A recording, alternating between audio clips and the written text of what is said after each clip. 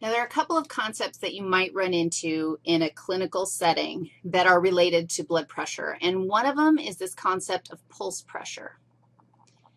Pulse pressure is essentially the systolic pressure minus diastolic. And it's significant because the difference between those can give you information about the compliance of your vessels. If your vessels do not stretch well enough or are abnormally unstretchy, then you're going to have a pulse pressure that's out of normal range. And that can tell you that that's going to affect cardiac function and health of your overall system.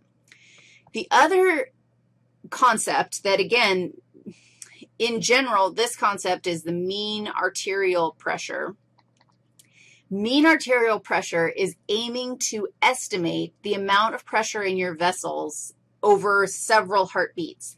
And the argument is that mean arterial pressure is what is actually regulated from a homeostatic perspective by your own body. So your body doesn't respond to the one beat of the heart. Your body responds to this concept of mean arterial pressure. So let me tell you what that is. Mean arterial pressure is diastolic pressure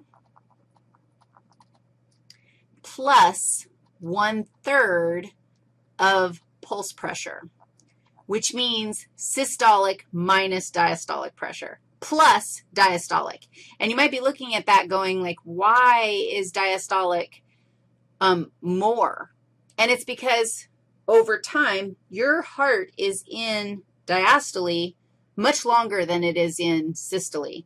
And so this number, the mean arterial pressure, actually lets you accommodate for that amount of time.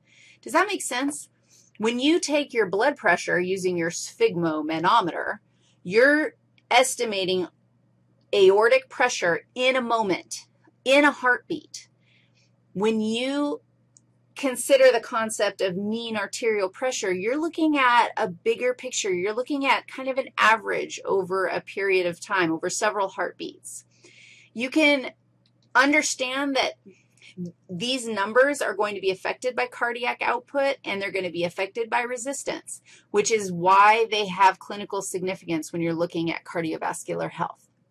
Now, the entire lecture was supposed to be talking about capillary exchange, and we're almost there. In the next section, we're going to talk about capillaries in general. And again, blood pressure is absolutely a function of capillary exchange. So make sure you're comfortable up to this point before moving onward.